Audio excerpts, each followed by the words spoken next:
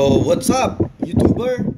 So today I'm gonna tell you how to multitasking with Note 9. And I will tell you how to connect the phone from the Note 9 to your laptop. So using the Bluetooth.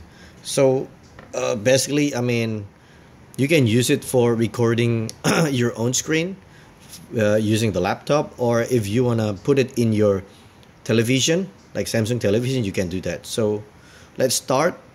Open up. All right. So I will tell you how to use a lot of applications simultaneously. All right, so you can, okay, this is one of the website. You can go to the this functional button. You go to pop up, so it will go up. Then you can go to the so let's say line. You have the line. So basically there are like two ways of doing it. First, you're gonna use a split screen view. Then you can use this. So you have like two applications that you can use for multitasking, right? So you only have like two screen, but now you want to have more than two. How do you do that? So let's close everything. But some application might not be able to do this, but most of the application you can do a multitasking. Let's say you want to open up this, and then you want to upload your photos, you know, while you while you packing it up to the online, because with the Google Photos sometimes you have to pack it up, you know. I mean, we'll put it in the background and we'll back up by itself, right? See, you can see it's uploading, right? You can make it small and it will still upload your data. And let's say you want to open up a Firefox, right? See, so there are like a lot of applications that you can use for multitasking. All right, you can use like three at the same time. Even though you if you don't use it, you can just click this, you minimize it, but it's still working in the background, as you can see it in here. See, it's still uploading, right? It says it's uploading. See, it's uploading the your photos. So you can always minimize it in the background. See, it's pretty small, and you can open up a YouTube video, and as you're doing this, basically you can still play it. Okay, let's say I do this. Let's open up the volume. All right, let's say you want to open up another application. You can still do it. You can still, I mean, it will still play in the background. Let's say you want to open up contact. You want to go to contact. You can still do it. See, so there are like a lot of applications that you can open up at the same time. Maybe I would use like three, because it will not be available. I mean, you can't access everything with this tiny screen, but you can always play this. You can always play this one. Welcome back, everybody, to all. See, you can still hear the voice. Well, I'm looking for an application for me to open up, right? So you can open up a Slack, whatever application, or WhatsApp. You can still use this. I'm not sure like how many application that you can use, you know, that you can put it here. I mean, obviously you can put like 1 2 3 4 5 6, because it has like a 8 GB of RAM. So that's why it can do some multitasking, you know. So if you open this up, as you open up this up, cryptocurrency, I'm going to give you the top stories making news in our industry today. You can use this.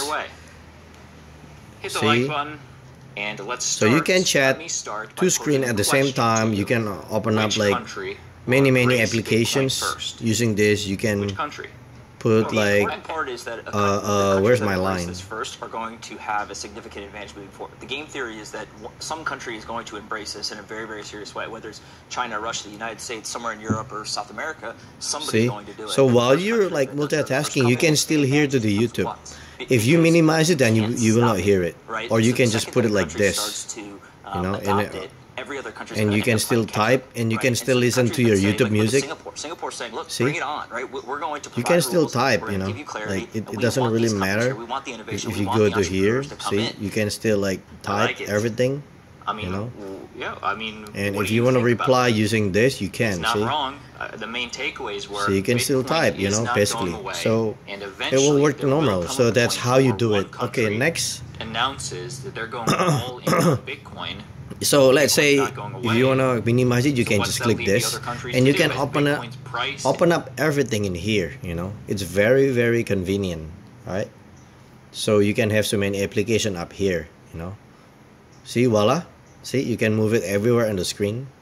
All right. The next tips and tricks that I wanna show you, which is I think it's pretty interesting, is you can put your Note 9 into the television. So how do you do this? First, you have to change to the mode, um, the power mode. Uh, Basically, you have to go to the smart view. So if you click the smart view, it will say you have to turn off the power saving. I used like low power, so I have to change it.